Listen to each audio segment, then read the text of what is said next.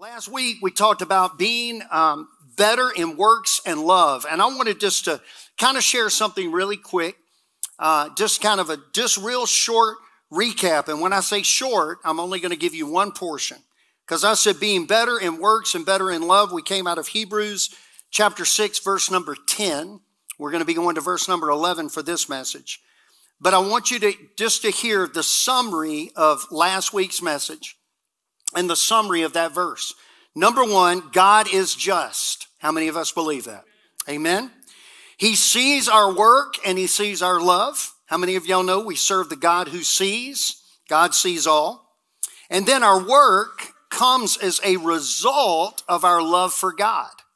In Hebrews 6:10, it said that he sees your work and your love that you are basically doing, you're doing because of him. It says your work and your love shown for his name. So in other words, our work and our love is done as a result of loving God. So our work comes as a result of loving God, and our love for God results in us serving the saints. Listen to it again. Our work comes as a result of loving God, and our love for God results in serving. So when we love God, we're going to serve. Because how many of y'all know God serves? Amen.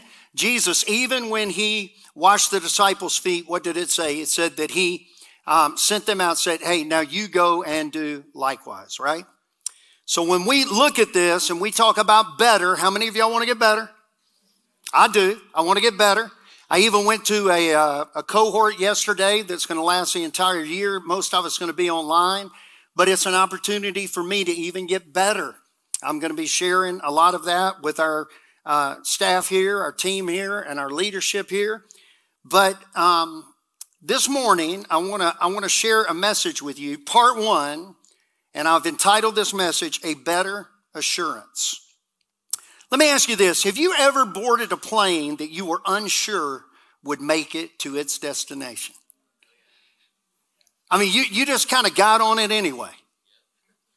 Have you ever gotten on an elevator that you were unsure would make it to the 15th floor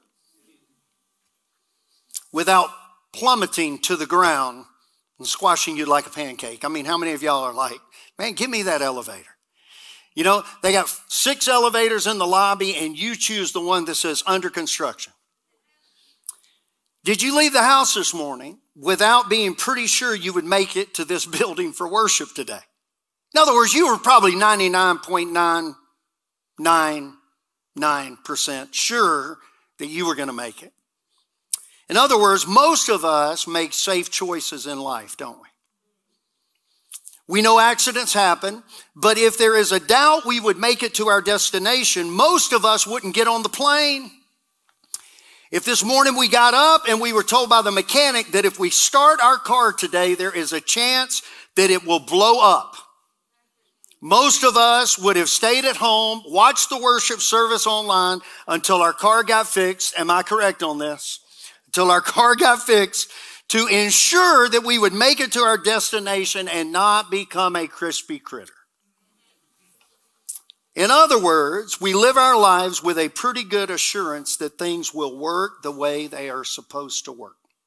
But we also know that accidents still happen. Is that not true? So there is only so much assurance that we can have in man-made things of this world. I drove down to Griffin, Georgia yesterday for the cohort. Also picked my mom up. She's with us this morning in the back. But I drove to Griffin yesterday and witnessed firsthand some of the damage that was done by the storms that came through this past week. My sister said, hey, send me some footage. There were huge beams of metal that were put up that people were pretty sure would remain for years to come. But all that changed when tornadoes ripped through that city. Those that were once straight metal beams were now twisted, mangled mess of metal. And it was all from wind. Isn't that amazing? Some of the things of this world, and the things of this world, the tangible things, even the mechanical things of this world, the material things, all of these things are temporal. And we don't have 100% assurance in them. We trust to the degree that we know. That's what we do. That's why we get on the plane. We didn't know what the mechanic signed off on. That's why we drive our car. That's why when we hit our brake pedal, we anticipate that it will work. Am I correct on that? And when we hit the gas, hallelujah. All right. But we still don't know what will really happen. So we live our life as safe as possible. But we as believers know this, that full assurance only comes from trusting the Lord. Absolutely 100% full assurance only comes from trusting God. How many of you have ever trusted in something besides God since you become a believer? Don't you lie to me. You trusted in your job. You trusted in your bank account. You trusted in your abilities. You trusted in your talent. You trusted in all of these things. But how many of you have learned over time, and I promise you I did, have learned over time that all of those things are still not 100% trustworthy? The full assurance is in God. The full assurance is in God. I got to tell you something. I walked away from a position at a church not knowing where I would go, but with full assurance that God had given me the okay to do so. And I'm telling you, he took care of our family. I'm not presumptuous on that. I just know God took care of our family. My father-in-law was not quite convinced that I had made the right move, although he knew I was trusting God. But I just remember, maybe it was my own guilt, because I just remember meeting my father-in-law after I resigned, just looking at him going, what are you going to do for my daughter and these kids? I said, well, I'm just going to come to you. No, I'm kidding. But listen, I want to share with you today about living an assured life. We can live an assured life in the Lord. And that's why I titled this, A Better Assurance. I want to begin with Hebrews chapter 6, and I want to start with verse number 11. We're only going to do 11 and 12, so I'm going to read both of them now. It says, and we desire each one of you, everybody say each one of you, to show the same earnestness, to have the full assurance of hope until the end, so that you may not be sluggish, but imitators of those who through faith and patience inherit the promises. Listen to it one more time. We desire that who? Each one of you, for each one of you to show the same earnestness, to have the full assurance of hope until the end, so you may not be sluggish, but imitators of those who through faith and patience inherit the promises. The first thing that I want us to see is the writer of Hebrews addresses each one of you. Look at somebody and say, you're a you. You're a you. Individually. He says, we desire each one of you. He doesn't say we desire you collectively. He says we want each one of you. The writer continues in this theme of individuals instead of collectively addressing the believers. And I think that's important to note because God knows you. Do you hear me? He said, we want each one of you. I really like William Barclay's commentary, and I want to read to you from it about this passage. He said, further, his very form of speaking shows how individual his love is. He said, we hope that each one of you will display the zeal that will make your hope come true. He's reading out of a different version of Scripture. He goes on to write, and he says this, he is not thinking of them as a crowd, but as individual men and women. Dr. Paul Tonier, in a doctor's casebook, has a paragraph on what he calls personalism of the Bible. He says, God says to Moses, I know you by name. He says to Cyrus, it is I, the Lord, who call you by your name. So if we take this in the context of even what Scripture says, even in the Old Testament, then what God says to us is, I call Tim by name. I call Harry by name. I call Abigail by name. I call Ruth by name. So in this, he says, one is struck on the Bible, when they're reading the Bible, by the importance of its personal names.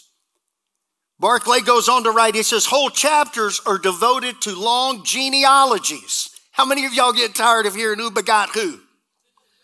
Because you can't even pronounce the begots. I mean, you can only pronounce the word begot. The names are a blur. He said, when I was young, I used to think that they could have dropped that from the biblical canon.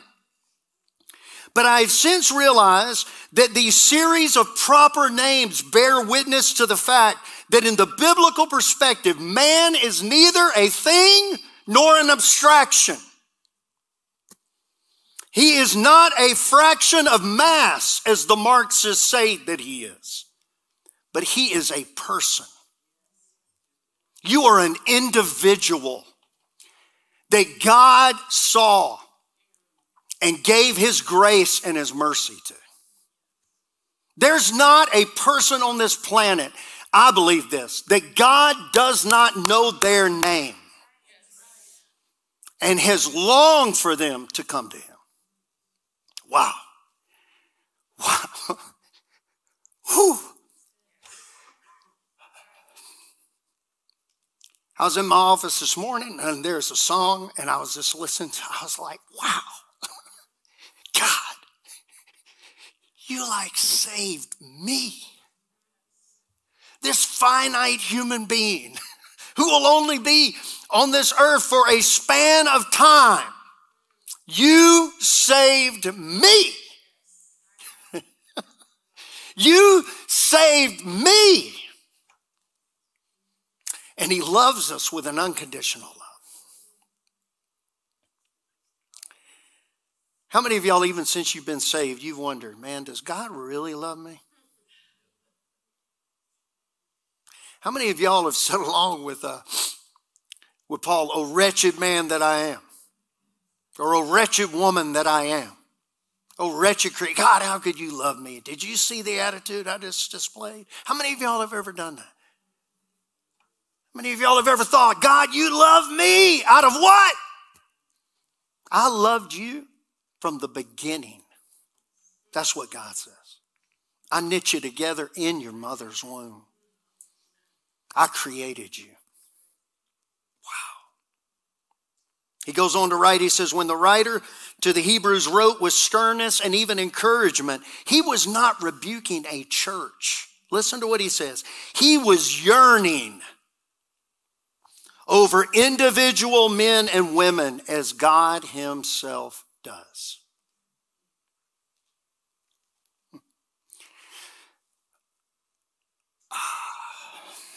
I knew this was going to be one of those sermons. I was sitting beside a friend of mine yesterday at this meeting. And during the worship time, one of the pastors, Pastor Tim Gross, who's preached here before, he got up and he said, hey, he said, if any of you have got a burden on your heart or something, he said, just lift your hand. He said, you know how we do in service. He said, now, if you're beside somebody and their hands up, go over, lay your hands on them, pray for them. So I'm just praying for my friend. And he said to me afterwards, he said, my wife's twin sister died last week of pancreatic cancer. Young woman. He said, she's gone down to be with her kids. They're in college in Florida. He said, she's gone down to be with her kids. He said, just pray for her. You know me, I prayed for him. And then this morning, I'm sitting in my office. And the grief kind of welled up inside of me for that family. I'm thinking, this woman lost her twin sister. I've heard about twins, how connected they are. I'm like, what a reality to lose your sister whom you grew with in the womb. Think of this. It's hard to lose even a sibling no matter what. But I'm thinking, and I'm just touched by that grief. And I'm like, what is wrong with me? But I texted him and I said, hey, I just wanted to let you know, I'm touched by your grief this morning. I prayed for you yesterday, but this morning I am touched by the grief. But you know what? Her sister is in heaven, and that's where we all long to be. So we will all be gathered around that throne one day soon, worshiping God together. But I felt like the Lord just said to me, here, let me show you how I feel when you grieve. Wow. Hebrews 6:11 goes on to say this. He says, first off, he says, as we desire each one of you to show the same earnestness. Listen to those words. The same what? Earnestness. That word earnestness means this, to strive after anything. Remember when Paul said, hey, letting go of what is behind me, I press toward the high calling which is in Christ Jesus. It says to work out our salvation in fear and trembling. Amen? It's like, listen, there are times, are there not times where you have to press in your faith? He said this, he said, show the same earnestness, striving after. That word also means giving diligence. Listen to what it says. Careful and persistent work or effort. Show the same careful and persistent work or effort. This is hard, but it's vital. It's vital to keep up careful and persistent work. I think we all know it's easy to settle back into our routines when we start to see results from the work that we put in. That's why most gyms are full in January and February. The reason that we are seeing the results, though, is because of the careful and persistent work that we're putting in. Now, I'm not telling you, we're not saved by works, but if we want to press in, it's going to be hard for some of us to fast this week. Am I correct on that? You're going to go, because here's the thing, we are in a routine of eating. Most men are thinking about what they're going to eat for lunch after they eat breakfast. Or around 9 o'clock, you're a little ding, ding, ding. I mean, I know I'm texting Karen, do I need to pick something up or do we have something? She says, well, I don't know if you'll like what we're having. And I'm like, well, Publix chicken. Okay, but here we go. But listen, what will happen is if we don't continue to press, if we settle back into our old routine, we're going back to what was, not to the better. So sometimes we have to put away to press forward. Sometimes we have to change our routine. You know, and it's very hard to teach an old dog new tricks, isn't it? How many of y'all are in a routine right now? You have a routine. And if somebody gets you out of that routine, you go cuckoo. If we're on a diet, what will happen is going back to our routine keeps us from getting better because we go back to butter. The writer of Hebrews continues in Hebrews 6:11. He says, hey, have that assurance, and then he said, have that earnestness, the same earnestness. Then he says to have the full assurance of hope until the end. Full assurance, what does that mean? That means most certain confidence. Most certain confidence. Hope means joyful and confident expectation of eternal salvation. Confident, joyful, and confident expectation. Here's what I believe the writer of Hebrews is trying to do, which we know the Holy Spirit is the one who inspired, but the writer is the one who put the pen to it. But listen, I think the writer is encouraging people to move past feelings. Did y'all just hear what I said? Y'all didn't catch it because most of us want a feeling. One of the things that Dr. Sam Chan said in the session that I was in yesterday, he said this. He said, most of us build monuments off of experience. I thought, oh. He said, we go back to the experience. Jacob went back to the experience when he laid his head on the pillar and he saw the angels descending and ascending, right? And he said, oh, this is the house of God. This is the doorway to heaven. He anointed the rock. But guess what? When he went back to that rock wasn't the same. He had to go to a different place and have a different encounter with God. Many of our first encounters with the Lord kind of easy. They can run on a feeling, but you know what? Faith doesn't run on feeling. Faith is faith. Faith is confidence. It's steadfast. Listen to what it says again. Full assurance, most certain confidence of what? Hope, joyful and confident expectation of what is to come. He says to have full assurance of hope until the end. Now, this is when the rubber meets the road, ladies and gentlemen. The rubber doesn't meet the road until your experience doesn't line up with your faith. The rubber meets the road, hear me, when your experience doesn't line up with your faith. In other words, God didn't answer the prayer like you wanted him to. God didn't do what you asked him to do. It wasn't instantaneous. Well, Lord, last time, but this time, no. He didn't answer the same way. How many of us does our faith get shaken? Our confidence gets shaken. Our full assurance gets shaken. But here's what the writer's saying. Hey, whoa. Be confident in the hope. Be confident in the hope. Be confident in the hope. It becomes real.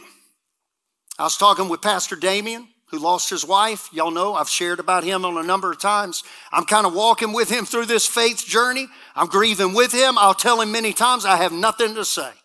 I have no words, but just know I'm here if you ever need an ear.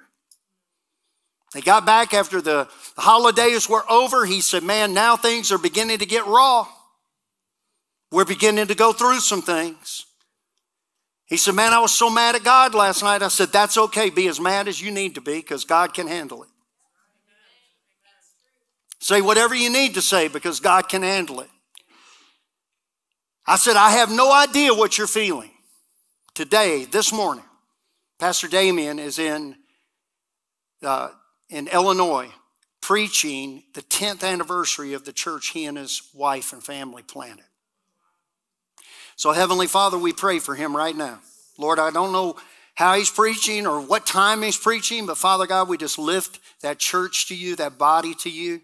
Lift Pastor Damien to you. Lift his children to you, God. Lift the extended family to you. Father God, we just pray now, Lord, that many people will be touched through this message. We ask you for it in Jesus' name. Amen. But he said to me, man, this is real. So many emotions. I texted with him yesterday. So many emotions running through my mind. I said, I just say that I have no word. I've never lost a spouse. I have no words. He said, but you know what? He said this on his Facebook post. Here's what he said. He said, I just got through preparing the message. It was a good exercise for me because it's reminding me of what I truly believe. Because the feelings will tell you one thing. Yes. Have y'all ever heard feelings before? Can I tell you something? Your feelings will lie to you in a minute. But faith stands firmly on the confidence and the hope that we have in Christ Jesus. Can I get an amen on that? Hey, I don't believe what I see, Lord. I'm trusting what your word says. I'm believing you, God, that I can speak those things to be not as though they are. Barclay said this. Listen to these. And I've got my little tidbit in here. Barclay gives a commentary on this message because the persistent work of faith can sometimes leave us dry. Anybody here ever been dry in your faith? Maybe wondering, is this even worth it? But that's like saying I'm going to give up on my marriage because I don't feel like I did when we first met. I don't know about y'all. That wore off quickly. Didn't? I'm going to give up on my marriage because I don't feel like I did when we first met. If that were the case, I guess all of us would be divorced now. Because sometimes it's the work of marriage, not the feeling of marriage. Some of the best advice somebody gave me was what their father gave them. They said, in your marriage, you will fall in and out of love very many times. But my marriage is not based on feeling love. My marriage is based on loving my wife. He said this, when we learn that even if these people, speaking of those that are written to in Hebrews 6, even if these people to whom he is writing have failed to grow in their Christian faith and knowledge, even if they have been falling away from their first enthusiasm, they never gave up on their practical service to other believers in God's name. Listen to what he continues. He said, there is a great practical truth here. Sometimes in the Christian life, we can come to times which are arid, empty, dry. The church services have nothing to say to us. The teaching we do has nothing to say to us. The teaching we hear has nothing to say. The singing that we do, or even the service that when we're serving on a committee or doing an outreach, becomes a labor without joy.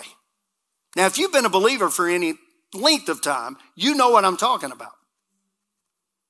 He says at such a time, there are two alternatives. We can give up on our worship and our service, but if we do, we are lost. He says, or we can go determinedly on with them. And the strange thing is that the light and the romance and the joy will in time come back again.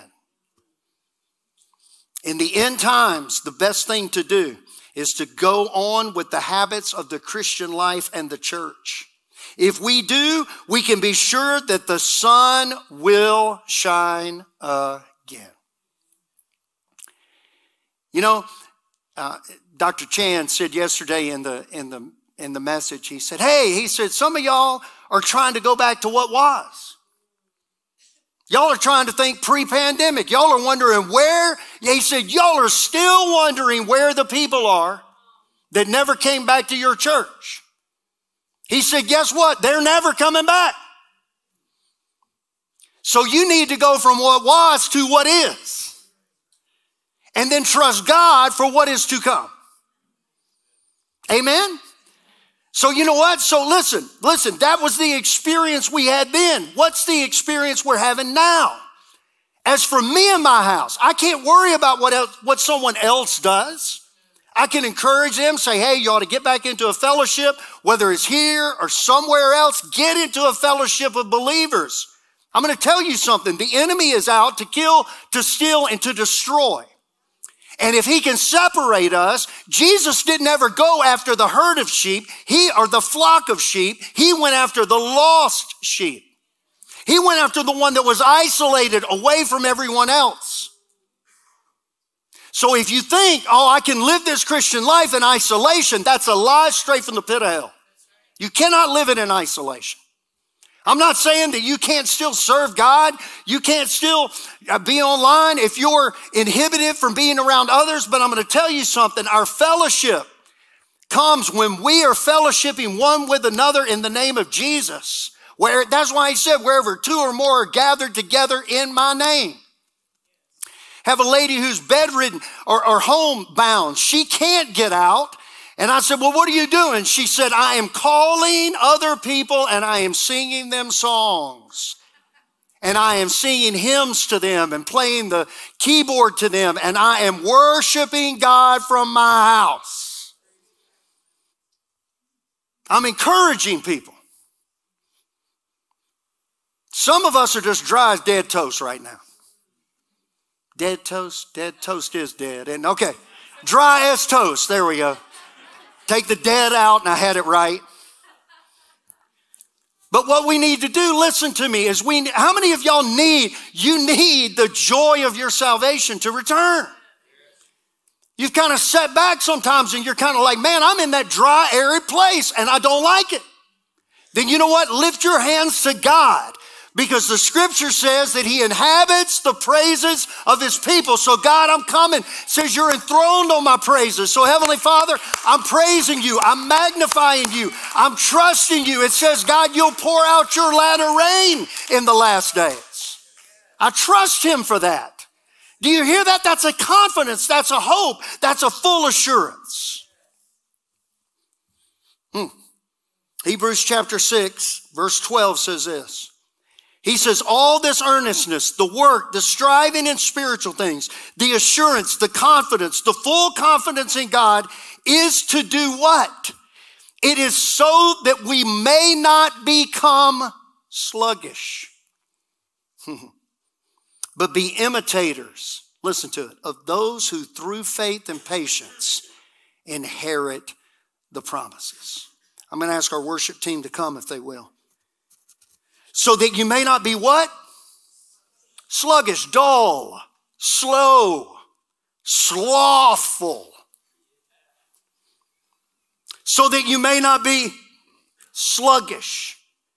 But imitators of those who through faith and patience inherit the promises. It's interesting to me right here that the writer calls the New Testament believers to look at the Old Testament saints as examples. Did y'all hear that? He tells the New Testament believers to look at Old Testament saints as the examples of faith and to imitate their faith because it was through faith, and listen to this word, we love this word, don't we? And patience. Faith and patience that they inherited the promises. I'm going to read the last part of Barclay's commentary. And I want to give him all the credit because I wouldn't be quite smart enough to write as he did. It says, he tells his people to be imitators of those who through faith and patience inherited the promise. What he is saying to them is this: you are not the first to launch out on the glories and the perils of faith. Did y'all hear that? You're not the first. You won't be the last. You're not the first to launch out on the glories and the perils of faith. Others braved the dangers and endured the tribulations before you and I were here. They endured the tribulations, but they won. He says he is telling these believers to go on in the realization that others have gone through their struggles and won the victory. I don't care what your struggle is. There's not a struggle that Jesus didn't die on that cross for. There's not a struggle that God did not say, it is finished. There's not a struggle in Scripture, come on, that you are going through right now that God doesn't have, that we can't have full confidence in God to meet it. I believe that with all of my heart.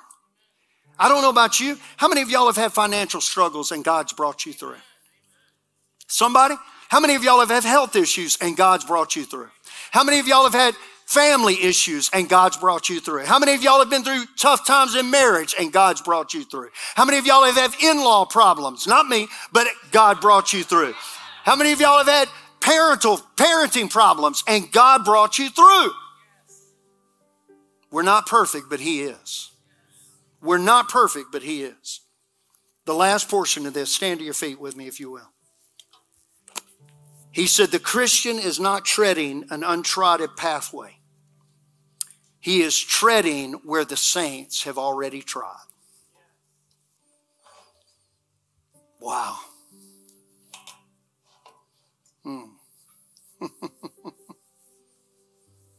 Thank you, Lord. Hallelujah. We magnify you, God. Come on, just thank Him right now.